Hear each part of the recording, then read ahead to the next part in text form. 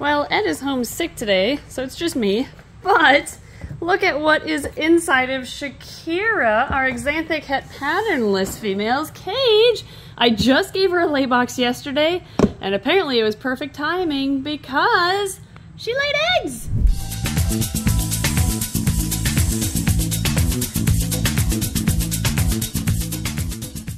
And not only did Shakira lay eggs overnight, Dottie, one of the Brad and Janet babies who was breeding or repaired for the first time this year, also laid eggs. Oh my gosh, those look great, Dottie. Congratulations. Looks like she is done laying too. So we're going to, I guess, collect 2 clutches of eggs together, just you viewers and myself. And we're gonna start with Shakira.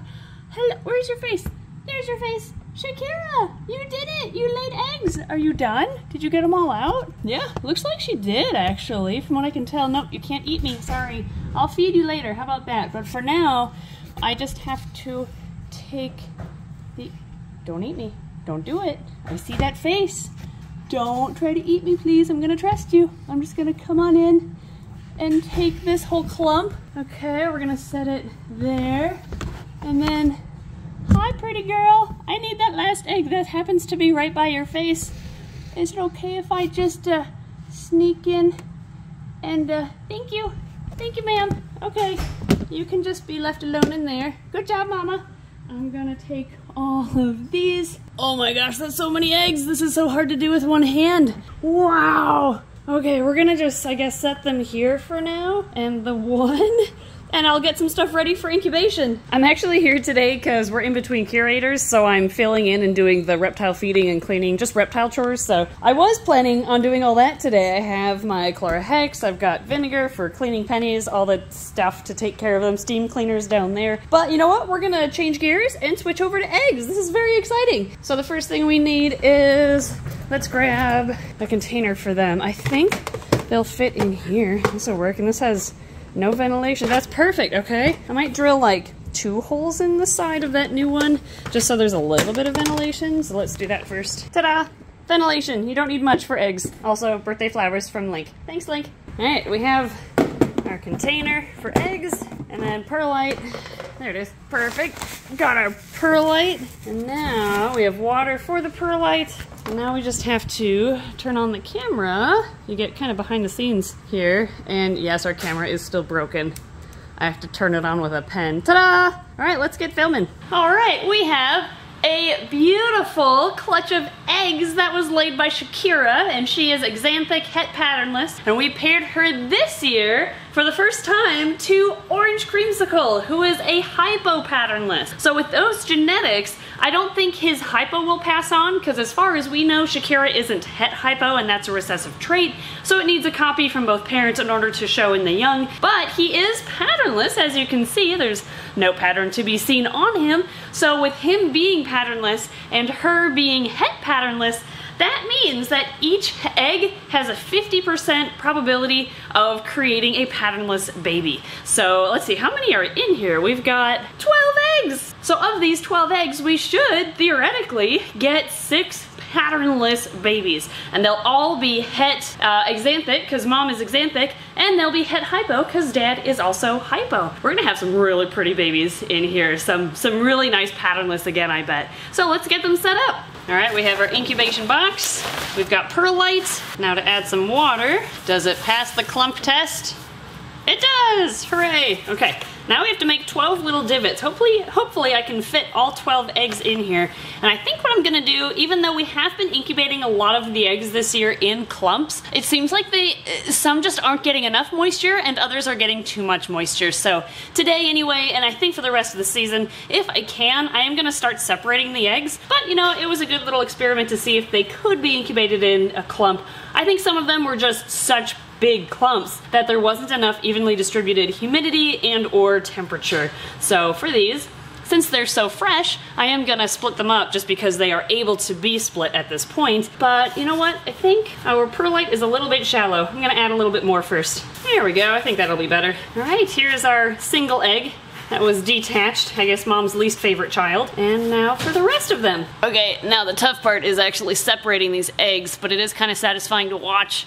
That adhesive is actually added by Mom to keep the eggs still throughout incubation, because what they do in the wild is they lay this clump of eggs and then they just leave them behind, never to be seen by Mom again. So she just has to set them up for success as best as she can, but the adhesive it's pretty sticky. It does hold them together quite well, so it can get a little tricky to detach them. But it seems to be the easiest to do so on day 1, so that's why we're putting them into incubation right away.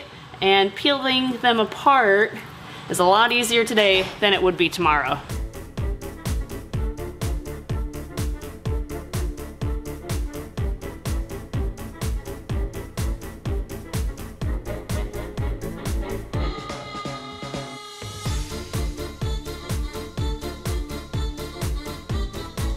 It looks like I'm actually gonna run out of space if I detach all of these, so I'm gonna take that one off. But then these two, I think I'm gonna leave together just so I have enough room for them all in this tray. And since they're horizontally connected, or there's, you know, only 2 dimensions here, not a third dimension of volume that they're taking up, they should be fine because they all are making an appropriate amount of contact with the perlite.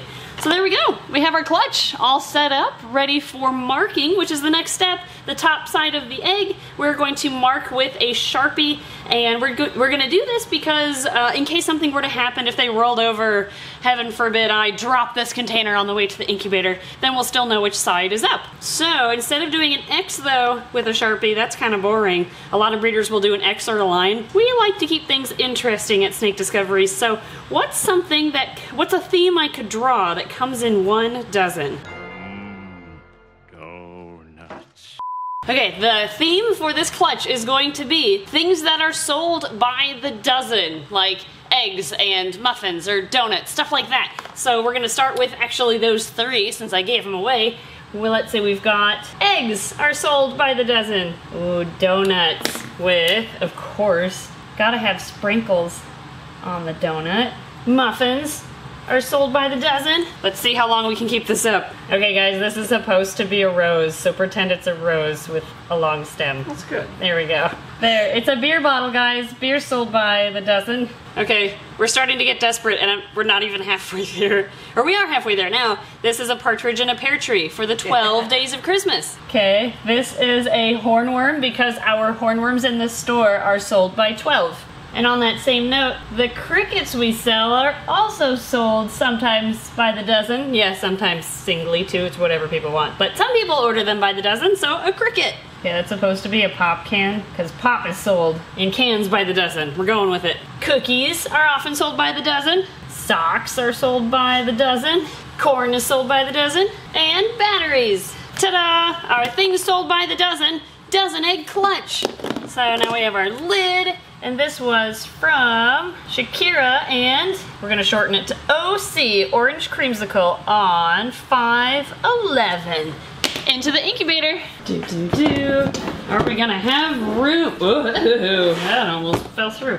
Are we gonna have room? Oh, if we shift this there? No.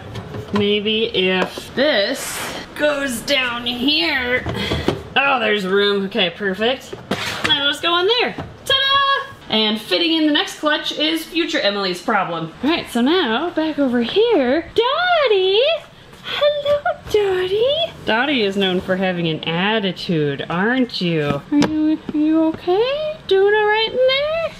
Oh, you're giving me that look. You want to eat me, don't you? That's okay. Oh my gosh, look at those beautiful eggs. Did you get them all out? Are you good, girl? Yeah, there's definitely nothing in there. You would definitely be able to see a bulge or something down here if she had something still in her. So yeah, she got them all out. She looks so tired. Girl, you're never this nice. Oh, there's the attitude. You're just too tired to come at me. All right, I'll leave you alone. Yep, sorry. You can just relax. I will leave you. Oh, geez, don't push me away. I'm sorry. Here. I'll move those there. Actually, wow, you just kind of scattered them, didn't you? We're gonna collect these for now and put them on our cart.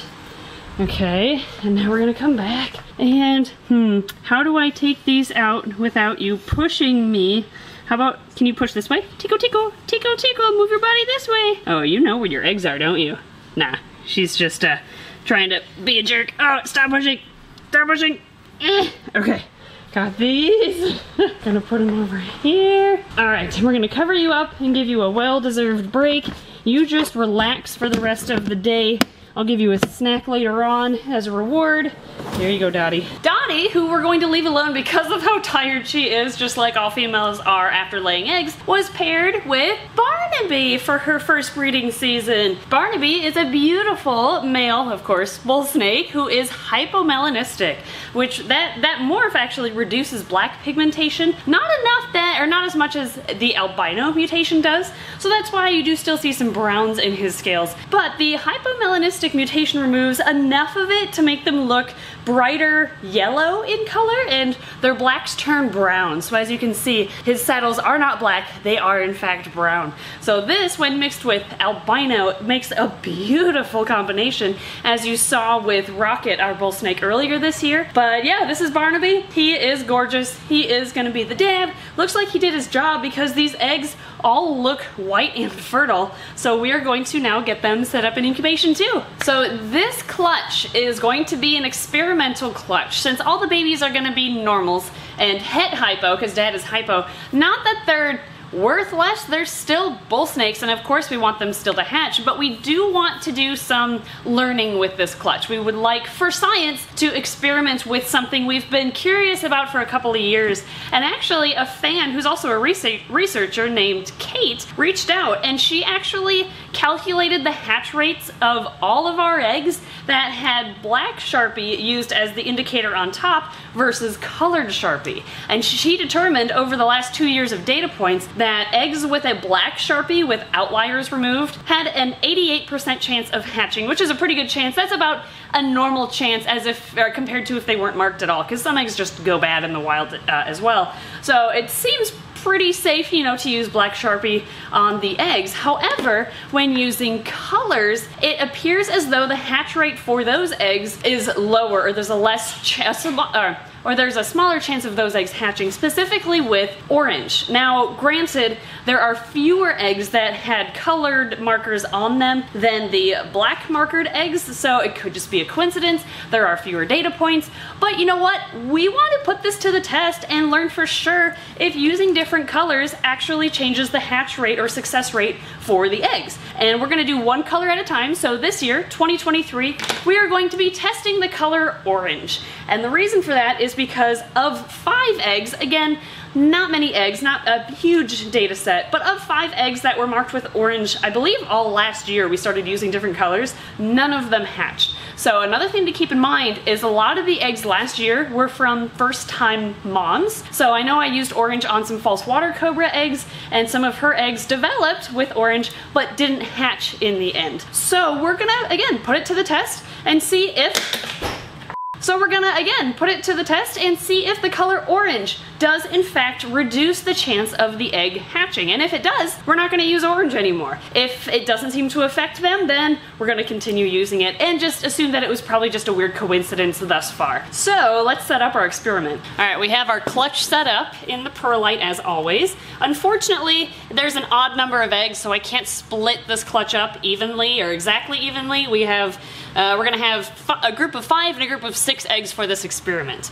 For the group of 5, which I think these 5 are gonna be the control eggs, I'm just going to draw, to keep all the designs the same and reduce the variable of having different shapes and different designs on the eggs, we're just gonna draw an approximately 1 by 1 centimeter square on top of the eggs. Alright, so there we go. Control eggs are marked, and now for the remaining 6, I'm going to do the same size square in the same location, but with orange marker. Okay, there we go.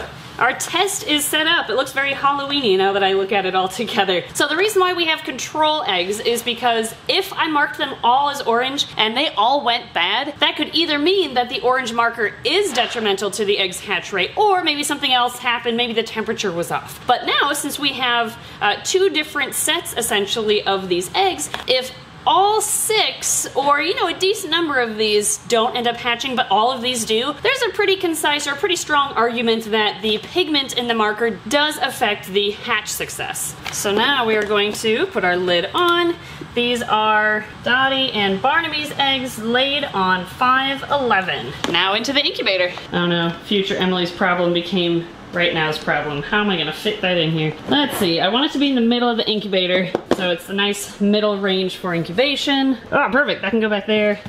You can go here. This can go, oh man, I don't know. This can go down here. Perfect, it fits! Okay, and now these can go right up here.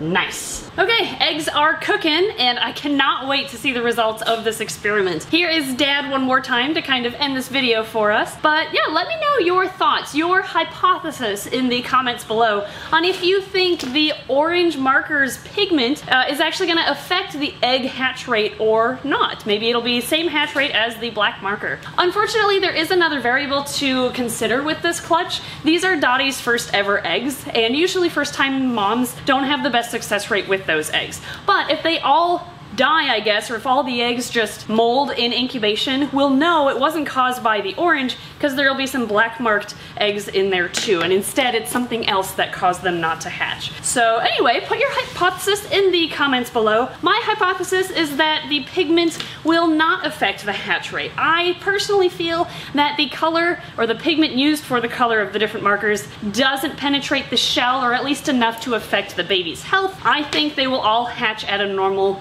rate, and it was just kind of a coincidence thus far with the previous eggs. But yeah, let me know your thoughts. We're gonna learn something new this year, as we always try to do at Snake Discovery, because there's always something more to learn when it comes to reptiles and amphibians. So thank you guys so much for watching. I can't wait to see this clutch develop and hopefully all hatch. I guess we'll find out in 55 to 60 days. Thank you Patreon backers for your amazing support as well, and we'll see you next time.